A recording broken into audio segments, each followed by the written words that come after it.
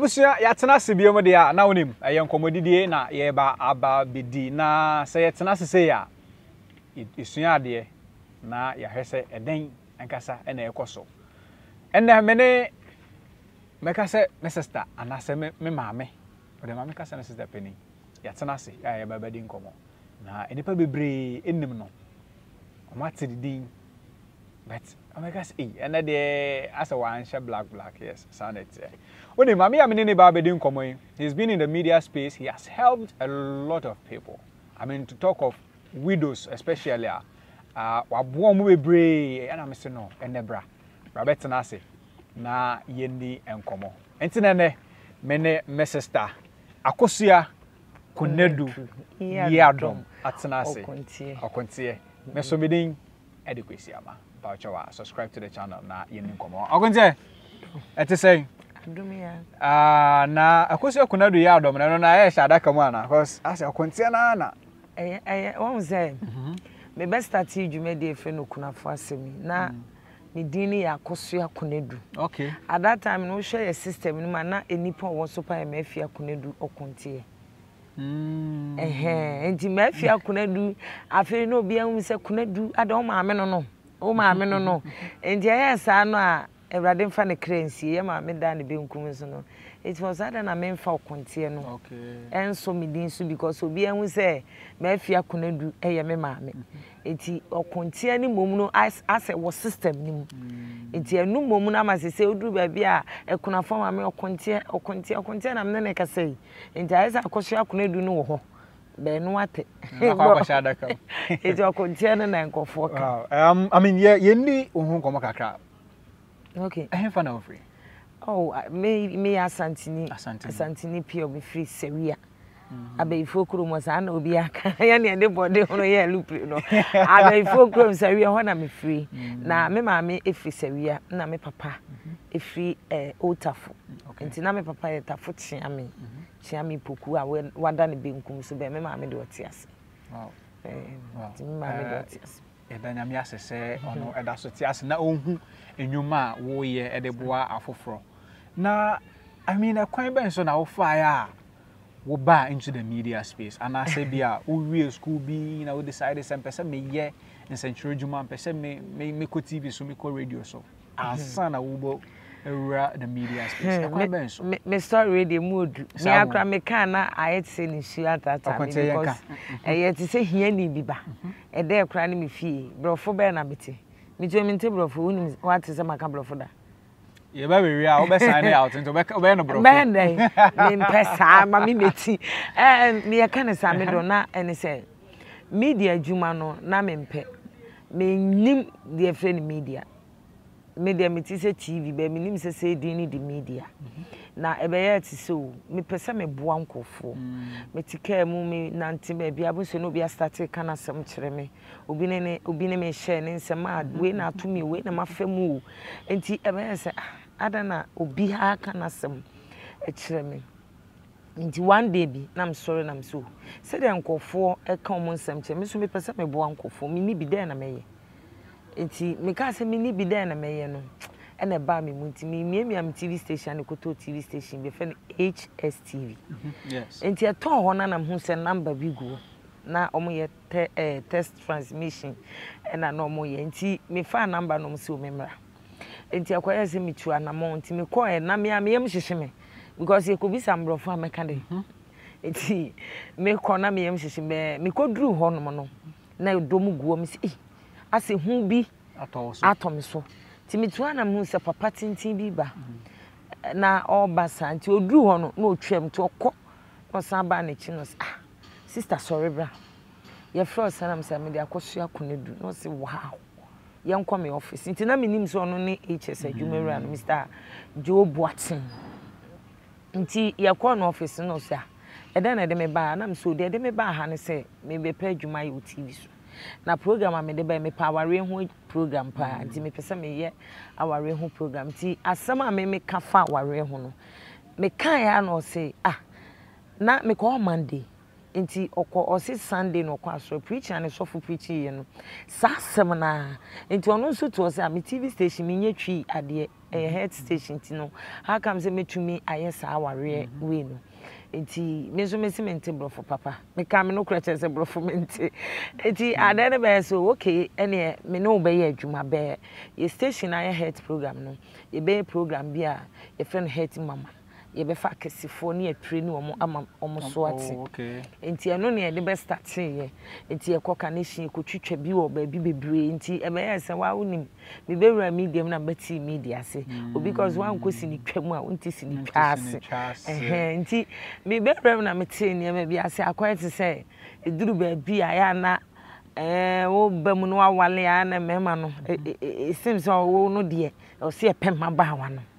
so de moja no moja mo no enti ye kotwa bi ye de bae no na ye kofa nurse ni bi wo North Carnation enti ye kofa nurse na aye so young girl roda enti na producers and directors na on na ya ade be de meme ye one no ekoye ti se me boss na ni je ho be still o mo so se da e na boss say okay ni hold on wo program no enti ye be da ho be still me se me ye mitutu anamoko a lot of TV stations bebre okwa ebi ho abuku law ne ade sign we mi ade nkwa makom so menti ade na se enti ebe ti say okay me wo ho ana me wo ma na me frɛ papa no Mr. Boatin enti sabre no na we free honom na ma ba fie we wura ho akwa ye adwuma kakra yes ena we free honom mo akwa fie say mo other colleague no mo me na ye ade nti no ono no entu aso no papa na mpene de no nti ya anya bi enti program no be say egui say what na e program ben because ni enti ma me ne okonti atena se di nkomo ne say oye program e wo TV so currently de miminim eye okunafo asem na okunafo asem a ye kan ho asem eye program needy widows ene bia se bi enyanka ne ade oboa omo otwe omo ben no ene omo di nkomo eti omo asetena mu epe emoa e de mo omo I mean ema omo eho eto omo nti program ben na wo ye no program ben na wo ye na sabe head mama no program akesifo okay ye pese ye boa ma akesifo sote nti ai say ye ko pe akesifo sebe ya ye be ye te exercise bi ye do ye to fa ye ntumrika ye nya bibi se nti me so nti akoye se esese e training me na me sote na yetimi de ekire afoforo no so nti eno ne sa program na ye be ye na omo ye se nurse ne be ye se okay one program ne be hwe wo mpom de ne sign na tie ansa ne bi e do afro mountains akoye exercise because exercise ntimi nsore se wo ye wa bra won check wo nso ho nti ye hwe ne sa na te se nurse ne betena se be check na enkoye because o se program ne ye fe etumi ka se ye bibi akesifo ye bibi na we nti ase ye mfa nurse we si ye mfa we ena program no papa na si ye ngu no nti egu ye na okofie no ena eden biem na eto asofre ho na me frɛ papa no nti ewo ma na ma frɛ no so ewo ma branti me kosra no me kwa adwuma mu ho me kwa adwuma mu nti one day ena me nya dream bi about me su na am ga chere ade se me pese me ye adwuma TV so na am pese me ye na me boa wo mu ni bi sa na am pese me ye na enti me ya na me nya din wo dayem me so daye na ya wia okunafo asem enti me sorry ye no me hwehwe me hu the meaning of okunafo asem no enti me frɛ papa no so na me so daye Tuesday wia no so Wednesday bra enti Wednesday no me kɔ ho no na me kɔto papa no na me ka kyerɛ no sa we nso ne se me ha ye nyetwi program sam se papa sisi ano Ghana no hwɛ TV stations na bebre mu ye twi enti enso ye nya bi enti ekoye se na program fufuro bi bo mu so pese mu ye ne twi enti eno so ye na ye be share programs mi enti o se we ye twi na twi eba okay na channel no ye English o mo ye brofo enti wo de na wo de aba e de aba ne ba ko aba ene ba ko so aba no enti na papa ne pese o be accept we ye yi aben 2018 2018 also 1718 enti yes ano na tsa be twema me ntwe kakra enti e be so okay later na papa ne so beti ase no kun afasam no nti ase na me ngwere ho nti me ne o ma me producer bi desmo me tu chema wati na Nelly Nelly so ye sister bia na we good because so we dwuma mu ho panyin ho Nelly so twen me ben wo say me mu ho abomfia se won tebrofo na boys dey do ba bi o mo sere me mu ho abomfia se won tebrofo ye be koso ne aye program no nti it's like me producer no desmo be kire ye nye ne sen yen keka ya dwene mu ne yenye na am so okay ene ye keka ya dwene mu no ade ne yemfa kunafo ne kunawu yemfa ne ma TV station ho o me kana sem den ne pe emwa ne de akobo se na am so se ti e koka kire papa no na that time no desmo na so oba na okọ nti o me de me ma producer ba ko adom nti adom na me ne ya adom no so na me de me pe obi a o so ka brofo na me se mente brofo nti adom no me ntwa promo obrofum me nyense no so be ye nwonwran na se program na sen te ko nti edu ba bi no na me ka che papa ne se o ma desmo mra back na yen keka mo because me hu sa desmo ni betumi aye saade no nti desmo ba ya keka bo mu no e be ye se papa na accept sa program ba ku na etwi because ya pomden nsem nti aka me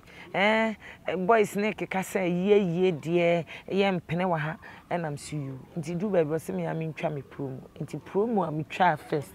eye me am promo am ye de me fefa ankofo emo mu twa enye TV station no twa ma enye TV station wankasa na wo bo ho ka me ankasa na me bo me ho enam orda na wo ma ne o pesa wo ye nti me producer na the idea ne bae ene ono bae na chese penkofo mbe act ya shim ena ye twa ye nti ye twa ye no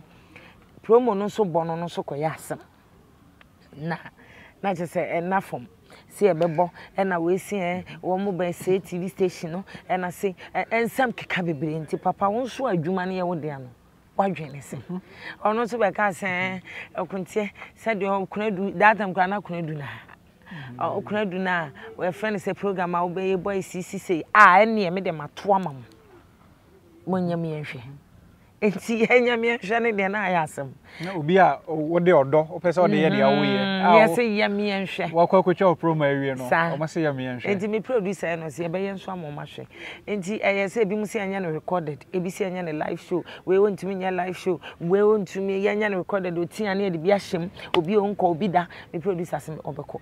enti starting ye no that day no me nam me pe kunafo enti bi hia ma me bi ono o kana sem a kire obi so peso de ko ba bi na abusua na hwe me hu na nam so ma me na me so de me yeni ena ye starting program no enti ye starting program a edi ni di okunafo asem ena ye program na enti ye guso edru ba bi no adwumawura na ho de me campaign na me hu de me ka adwumawura na ono ka se waja program na ma fe no de na koma abedi program na I just say one ti program no jai kra I just say waje apu ne stresso na ekoso na every Friday bia no ekoso ye bo repeat throughout the week no Friday ni aye foforo ekoso enti program no be yes be hitai okunafo asem be hitai enti no ma ye sisi adan ye niema bebre be program no ekoso no ube program no na sponsors ma na ube foka be ko beba aduane nim enti na ahokere ne niema ebi wo ma na ha adwene enti me ne papa ne kom ka che papa ne say because me na meto mentoma me makeup every Friday bi anso nim ye TV se mtimi fa atade onkotra kina masade atena ho enti ade ne be ye ti se e wo so tontoma every week enti aye ntoma de me wo pa esem tontoma my makeup de akwa set so ni nyina o se papa ne provide man me sometimes no me koka o ena boa ye boa mo eni bi be ye boa mo oni bi na o sa so ma me nso me hu se me ye adwuma anu ntina ma odijai ya na asada chese na eyedin enti edru ba bi me ne tena sika sem se sika no odema me nso me ho ne ma mpo na afaka afife because wo kunu nim so TV so na san jiska no ne faka se what ya senti e be ye den kan sika sem no anya adwuma ba me hu ya ne se papa ni twa program ni bi na that time no wo twa program ni bi are no free honom me wo now that so was station me wa adwuma nim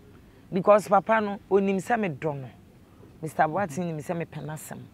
me dona ankasa be ade ne be ye se obi e be shemu na okokeka nsem ena nipa ne ma papa ne bi no mkotwae na go bra now that's so station hono nti free ho nti wo de no na yeyi be no makotwa promo na akwan te sa aka som be edit abebo no mo ba abebo yi wo de na free so na wa bra mo kan hwe wa bra yen ka hwe nti hu ye no I mean how me because me do papa no me fa papa ne se me papa because wa boa me me fa ne se wa mama sua de o mama nne se obi ka okonti a na me sere a papa na boa me bi se what ase na obi TV station eye program na wa ma fa chire de ya me yakra ne se o mu ko twa promo no Wednesday Thursday Friday me ko set enti Friday no me concert na me show no me su chen anytime bia me concert me su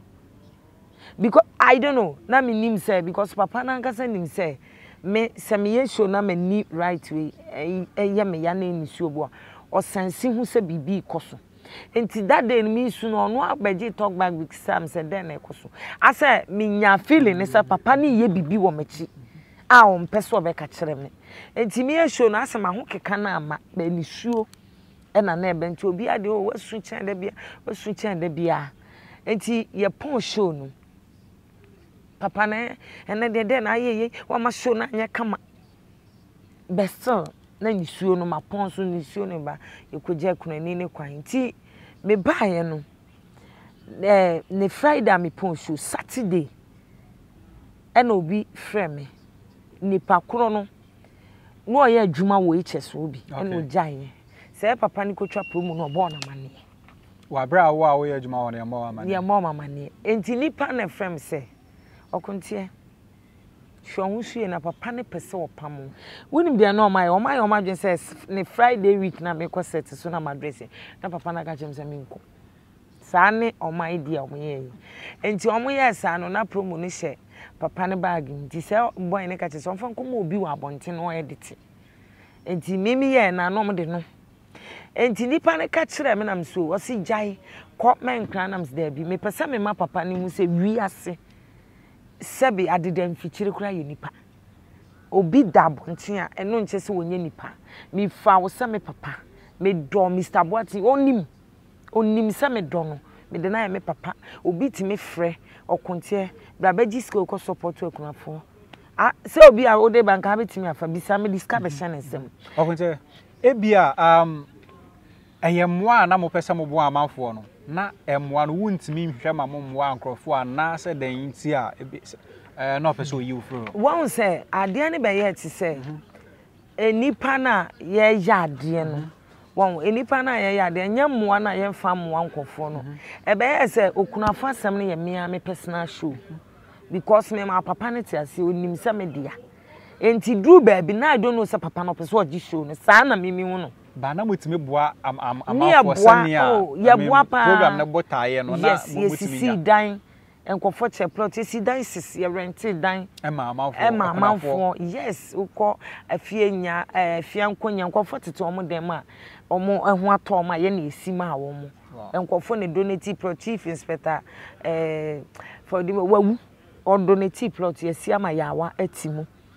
enti na nya no be na me hunu se papa ne pese program ne be ye ne dia me nim the reason ene and kura na e bi e koso pese program no e be ye ne dia because me hunu se papa ne hunu se ma anko school magimi saa no ofa because no o hwe me a me hwe papa na ya no hu me se one say baji ska no kukuru 5000 nyina na de abre obi a sometimes no so obi hu se obi a nka so ofa ne bi be me ntisa enti papa no na me nim adwen a odwen ene asem aboy ne ka che because asem ne baaye no dia me tie ye boy ne say me si show ne ye me dia enti papa ne say adenti na sesa me ka se show ne ye me dia enti ane me nko no onu ntwa ne dia se wo sana papa na kasa ka kire wo se ne Monday na asem ne si Friday ne Monday na papa ne ye say ne Friday obepam me no ena me ankasa obi adijai enko papa no nti na papa ne fon wo me ho ene card de she camera mu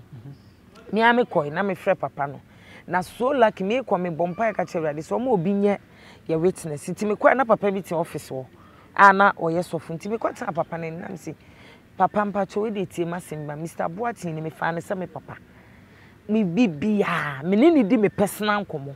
because Abraham betna TV so obi kura hu sama betna TV so try say or the assembly to me so because me o sika ntimi mle ni bi ni nyina me ka che Mr. Boatin enti me fa Mr. Boatin se me papa ba me nim di aba ni mu a wafa me chia kotwa program ni bia opese me ko set so an mapa enti so ye me papa se ne ba ne me ampa nko be ye me sana enti ekwa se papa na to no bo because asem no o hwe the way I make answer papa ne say wow and wetimia na me Mr. Boatin na to Mr. Boatin adana wudi me bone because man fa bone na bae TV ni ye wo dia kuna duenne mintumi no nya adwuma me ko be mfa machi nkotwa promo what I say na nyi wa adwesem ko set promo ni wa ha papa me si promo ni kita no afi na papa ne hwe manim o hwe Mr. Boatin hwe mi din enti papa ne say nam se papa ka me ho na me na papa yase minimu dade na ma beto dem ha ka me ho na me na papa yase me fa ne se waboa me be me de ne ye papa e respect na se wono amumi a enye hwe because the odi aye me eye me ya na nsume de meko me be ya adum e bia me nsume nya no nsume de beko na se show no kra na se ti me ka se Mr. Boatin se program no wa unim se me aware program na wo mani so enti se na wo pewe ya kaka chem so kunte mo bi eme hostu na wo ya wa ware no ada na wo yem sa enti afi na nu mo troi no hwe manim na enti anam de ne card ene ne phone am de ma na me da na se o se na papa no ka kire me se hwe na ma amfa program na nkoto e me dia me fa nko TV station ya me be shram ama maye ti Mr. Boatin no sorry ye no a me ka kire ne se promo na wakotwa show bag ampa na oyi promo no era me se fa bo mo edit no mo me de me ko na me kai oyi odi kwenti afi papa na se wow afi na abeka chem so person bompa ye mama ni nyino ne bompa na wonim se person opam me enti se nyenya me na ye madum no bi be yi we kire me na me ami be face you say me mpesa me de ebufuo beko because so ye me papa na me se nya no a ka abeka se obebompa me se papa da bi me da wase ebusha me ne akosia konedo yadom okontie na edi enkomo wan se obi a waboa I mean okunafo bebre nti ye ne ye fra no okontie okunafo so boa okunafo bebre okunafo maame oboa okunafo bebre na me no edi enkomo hanum se ha wa wura media space num ne baby a wa free ne baby a ba bedru no wo free honom no na odo wani kire hemfa me free hono a me ne papa ne kasa wie no me yesa me nya adwuma ne bi because enumato odo a me de do papa no any the way I would disappoint me no ever hear me ya pa serious nti because me nya adwuma ne bi be me wo fia ana bi frame say maami bi ana ohwe program na odonate bi no frame say ohun mi o TV so bi ohun game bi na unimade a eye ya pa mi free ho de ono ba he no o frame kromfo baby okodi nkomo no nim so obi nim ho se me papa ne se me wie ni program de bi aha kantanka ne ye chese mu nwada na nkomo mechime se o san ka me wie awade abechime enne wu lady no we nso ko se what I say so obi ti baby na ho ye mana akonyo obi atena so de nkose no onkotena wa tena hodi se what I say me free ho no me se menye enkofo hwe program no no mu donate o mu ka chem so okonte mo abemu ade e da wakoma so so obebo obi no tu anamon ene kwaye se mi tu anamon se ne batise papa kantanka so yesa ebu ekuna fonti ade na ne memfa ma ni TV station na go so gu se me de baaye no so no omusomu anya me adum ye baaye mi hu se improvement crab because every year bia ye party kan kuna fo bom eye party ma wo mo enti me de baaye no mani age na mi hu se papa no ye bi na akonwa me tena so de ono so baaye na obese mi timi eya na de bia me ka se ba bi obi te no u kotena ho bia nko se no try say u be hye ne nchen say what I say because unim kwan a obi fa so ja bibi to hokoye se what ase enne wo so agya obi foforo na ba nti so ya be fro say what ma say enti me nua be ma eya na ni nyina mu no eya desua sa na me kan me fa ne se eya desua ne de ma fe ma blabo no wa fa mu a em se nkunimdie ma yeguso and let me say and let me commend you say mobile ejuma because I am a show and the way musi absibua kunafo na mobile mana say kunafo no eya mo wen mo community by community ko bisa amanfo ana say omo akasa na dey asem de ba oh there be yeah o ho no ma frɛ okay enti omo frɛ mama Ukraine be bisa wo because Ukraine bi obi ani kuna ja ne fie Ukraine bi also bi ani mama enu a oye younger bi obetimi aye adwuma at times obi ani mado so yare omo saa no bi o ho abeyo dake asum ebusua tu no nti ye fa omo a omo bre na nti omo frɛ ya yibisa saa ne men ebi okra ye kokohwe se yampa nti ye kohwa enye se de ye hunu na obi okra na se ode ne ho na TV so na me hunu so opeso oba nti eno saa ne de ye mfanti ehwehwem be omo aya na ebi obi wa ne matu ni ade ne a ye wo ne fie ne de ebi ana ni je bi no hia nti afi so ne ye partner ka omu nyina bo de bedidi na ma woni nji ne ko nti saa no go so good yeguso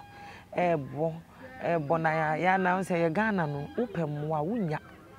wo ya de pa na upem wa wunya ukurafa semba yi 7 years na me yenyen 7 years na me nya no November nti enafom program aba system ni mache na akanti we bisa say apart from a dan ya wo se mo siama nipa bi no eden biem na mo ya boa akuna oh yes dan 6 ya boa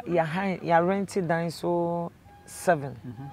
de amankofo ene bi mu onso school fees ene abubo bi mu nso gwetre ene bi onso ane de ne yare because obi obeba na da de ese ne nan e so koyima no nti bi mu wa yare a yesom yale now ikrampo no obi aba me ho no ma ye young girl obubu so no say ye hwesa yare sa no ebe kɔ ne san e de amanti nye bebre no ne diska ne hye ne se bi ana esese ebe ye mam nti ya edi a follow up me ye because obi kwa be kan me nsa na ni afira ye doctor ba ko obefia doctor bo abenje na hwe na me ne na ni ate a wutumi nante ekoma doctor wusu age obi ana na fu ebi di dua bo bi de no me se na yale ya me adum omuso asoma me ne uhuna na fu ay flat kula wow now is there a way and I say is there some time we are with me at the case be the court for instance say be a okunafo bi na ma okunafo ne kunu efrem bi a ifie ana say edan ni ajapade bi owo omo person mo gifre ni nsem is there a time bi a obedi bi aba mo nim sama mo time de court ekun edema no ya yemienu ya yemienu na ye no kwaye ti se be ma ne si dan no sisi abusua asase so enti be ma ne wuye no be ma no anwu o ba bi omote no kwaye adwuma no wuo abusua ntia no mi oba ne ma to guye enti won say esa mo ni na ndi ni because oba no kwa no nti se ni kunawu wa wu baby enti ye we say ye hwe na court ye bibi maye ti ye call ye no nyame adom omo so kasae e kire so oba no metena edan wo say abusua de be okita baby be ma no so kura fe no ai de wowu nti ye call e ma ye gima no e na ba kon so be ma na sifie e na edan no timu bi enti dan no timu bi na nsesa mo pam no won dan ne do so ma fefe bi ba musimu hia na ofie ho one ne ma mo nkɔ he nti ye call na je se mo kura no court ma ye ti ase se odi adini de obetimi anya dan ba ko be kumafo mo nka ho ti ekoe no court be pamu kumafo no e ma sisi oyere no eni di adini anya dan ba ko wow nyame ishra mo ne adwuma mo bo ne embo amode ma afoforo especially kunafo na ye kunafo nko na mo hwe mo na se